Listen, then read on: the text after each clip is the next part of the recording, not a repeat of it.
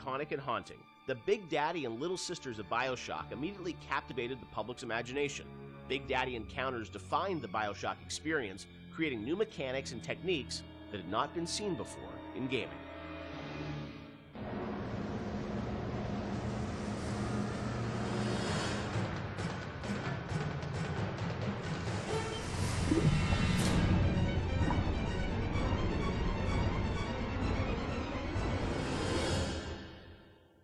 So Big Daddy, Little Sister, such an iconic moment or series of moments in this game. I'm fascinated about how that got layered in, because we talked a lot about the setting and the tone. That is still, to me, a mechanic that I remember was very unique about, choosing to engage the Big Daddy and being a fight that is going to be very aggressive and different than a traditional boss fight. I know you had an idea, Ken, of sort of 3 different types of AIs interacting in the same world.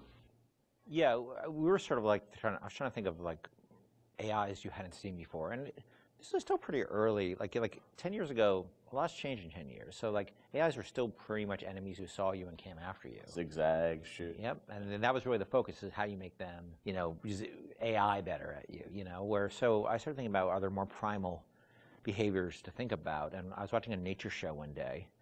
It's typical nature shows, and it's like observe the mother tiger taking care of her young, one of those kind of things. And I realized that we don't even need a narrator on those shows. We understand certain behaviors just by looking at them. They're very primal, like somebody protecting their young, the predator-prey behavior. Those things were you don't need dialogue for that. And AIs at that point, we didn't have the ability to do a lot of sort of, smart AI. Yeah. So I said, well, what if their behaviors are just very primal, and we can model those behaviors? So aggro rules is something we knew we can model, right? How does an AI aggro on you? What are the rules for that? Could they make a aggression display rather than just attack? And can another character appear afraid and hide behind the skirts of another character? And we started talking about these things. And the Big Daddy became very quickly, the actual form of the Big Daddy became very quickly as sort of this protector creature. The Little Sister took a lot longer, ironically, even though it's a much simpler notion in a lot of ways. The initial idea came out of sort of watching a nature show, and we're trying to work within our constraints of we couldn't make super complex AIs.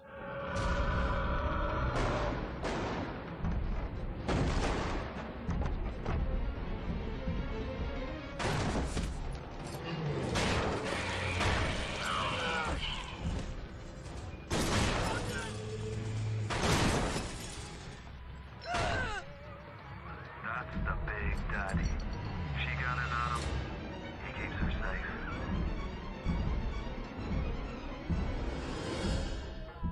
Because when we first got the system up and running, this is before the play test, we weren't really thinking about player facing these things. And we had this entire system set up that completely simulated what would happen. And you'd play through the vertical slice and you walk into a room and everybody's dead, because the system would work perfectly. And right. you weren't there to see the fight. Yeah.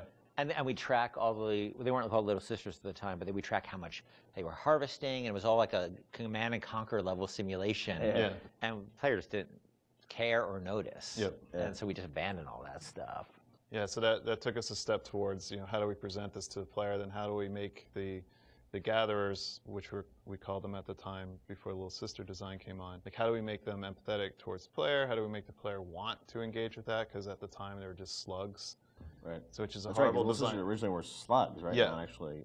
Which is a horrible design in so many ways, because you don't care about slugs, and they're also on the ground, so you don't see them. They're not like at eye level, and they're dark. So but you still have something. We still the trailer had like the same, or not the trailer, the demo.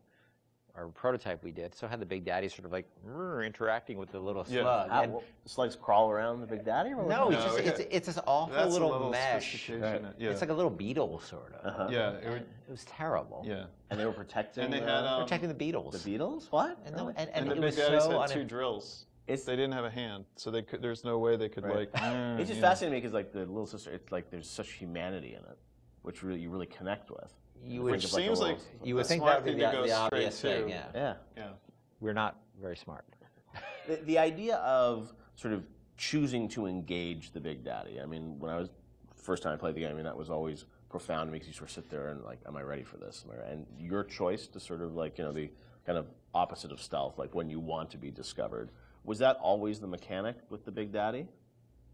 Yeah, the idea was that they would have very particular rules about engaging with you that were entirely dependent on how you, the threat level towards, not them, towards their creature they were protecting. Yeah, that was set, and then as you worked through it, I'm sure there were conversations about how difficult do we make these fights and sort of the balancing of that, and even, you know, with the game, you don't start off with a Big Daddy fight. It's a little ways into the game until you actually get to that. So that was sure debated. You actually encounter the notion of Big Daddy and Little Sister many times before you actually are freed into an arena where you can actually fight them. You see them sneaking out, pipes. You see them. You see them walking down a hall. You see the first time you see Little Sister, she's harvesting, and then you see the Big Daddy come and protect her.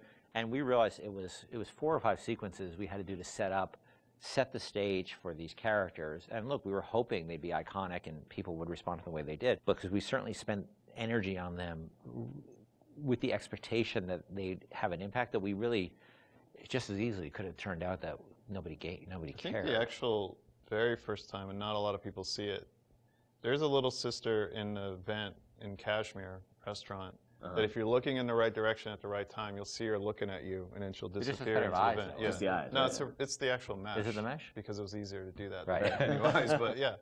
No! No! No! No!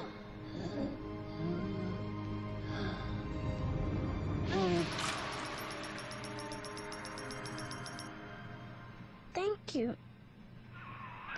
The path of the righteous is not always easy.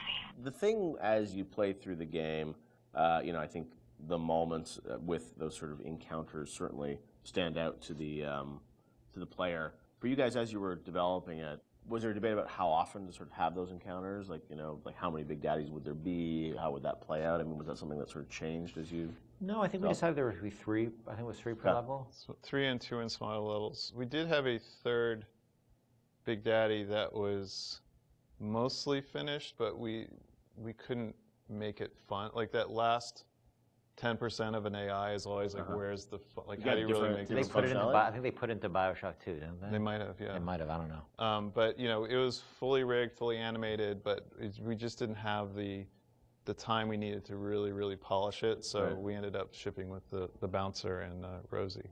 Hunting the Big Daddy, that demo was a huge moment, I think, in the game's kind of marketing campaign. And that really, I think, you know, sold the tension of that battle. When you showed that, did the entire game feel like that, or was that really more of just like a vertical slice of what you wanted the game to feel like? That at that point was more what we wanted to feel like, because the Big Daddy had a lot of problems at that point. But we were confident we could do that. Like, we wanted to make sure that was an experience we could deliver on. And it was like it functioned, but it would do really weird things. Like, it had this tendency at the time to, if you did the wrong thing, that it would turn into basically a super ball and start like a tiny little super ball. The Big Daddy would go, turn to a super ball and start bouncing off the ceiling and walls like a million miles an hour. Do you remember why you did that, or what was going on? I'm sure it was some physics bug that we were, And so that actually happened. Sometimes we were doing the demo, and Joe Falstick, who was the guy running the demo with me in Barcelona, was very good at making sure that he turned away from the Big Daddy. Like, oh yeah, I guess we killed the Big Daddy. He must be dying over there.